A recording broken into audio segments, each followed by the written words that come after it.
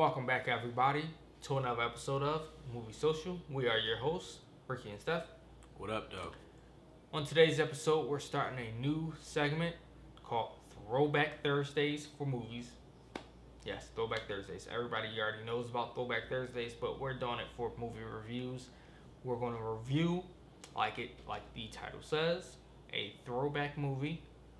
It doesn't have to be so old. It could be 2 years ago, year ago. But yeah, this first Thursday, Throwback Thursday episode, we're going to be reviewing The Wolf of Wall Street, starring Leonardo DiCaprio and Jonah Hill.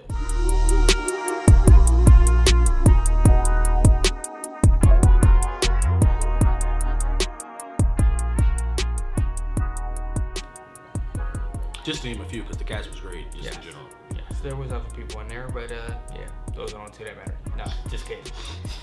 But don't forget to like and subscribe, turn on those notifications, share the channel with others, let them come and join in on the fun, let them be part of the family. And thank you guys in advance for watching. Without further ado, Throwback Thursday, Wolf of Wall Street. I mean, what can I say that these people should not already know? I mean, if you did not watch Wolf of Wall Street, I feel like you don't like movies. It was such a good movie. So many iconic lines. It literally combined, like, everything you could, like, minus, like, whole gun violence. I mean, you had your conniving, you had your adultery, you had your drugs, you had your money making, you had your friendship. Like, that entire movie was flat out dope from start to finish. And I mean, what more can you say about a movie that has Leonardo DiCaprio in it? I mean, he played that role so well that some people probably thought he was a rich junkie. There it is, because there was moments where he would basically just be like snorting coke, and then they had that one drug, I forget the name of it, that one special drug he found or whatever, Quaaludes or something like that. Yeah, it was something that he found, and it was like old, and like what made him expired. Yeah, expired or something. It made him crack.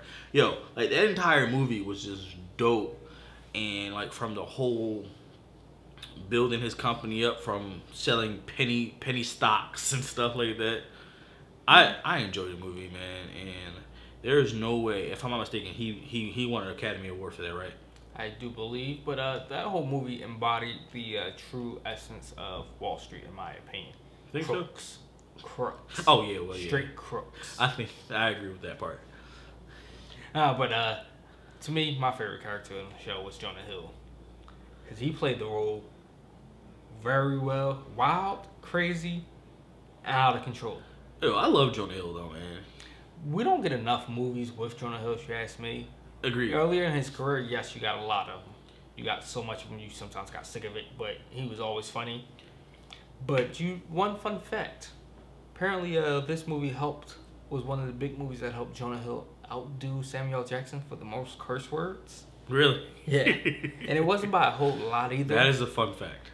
Wow. That is a fun fact. So which movie did he beat Samuel in, though? I mean, no. We talking about as a whole franchise. So wait. Time out. This one movie helped greatly, because this one had the most curse words in it. That's what I'm saying. So this one movie helped him catch up to Samuel Jackson. Yes, this has the most curse words in a film, I believe. Bro, if one movie makes you catch gotta look up, at it. War Dogs had a lot of cursing from him in it. Everything has had a lot, but this has been one of his most. But that's what I'm saying, because movies. In every Samuel Jackson movie, yes, we know his favorite catch line. Yes, so it's like, I feel like for one movie to help you catch up to Samuel Jackson, I think the ratio was almost every few lines that was cussing in this. That is insane, bro. That is a fun fact. That is something awesome. The only movies I don't remember Samuel Jackson ever cussing in is obviously Marvel movies. I don't think he cussed in the Marvel movies. He cussed in the Marvel. No, he hasn't said his famous line in Marvel movies, obviously.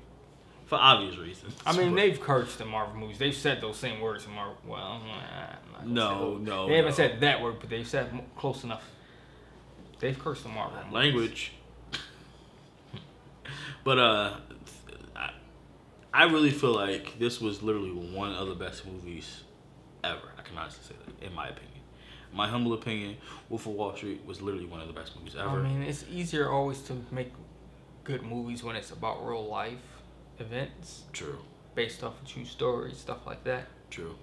So, kudos to them. Now, one thing I will say, Matthew McConaughey should have probably been in this a little bit more. I think it would have made the movie even better. Agreed. Yo, this cast was so great. Yeah, really good cast. It really did, man. But the wild parties and all of that.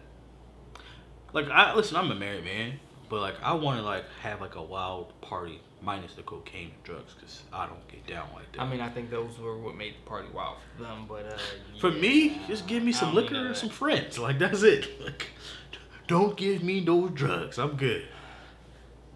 But it was great. All great. in all, the movie itself was great. I think this was one of Jonah Hill's biggest roles, if you ask me, between this and War Dogs.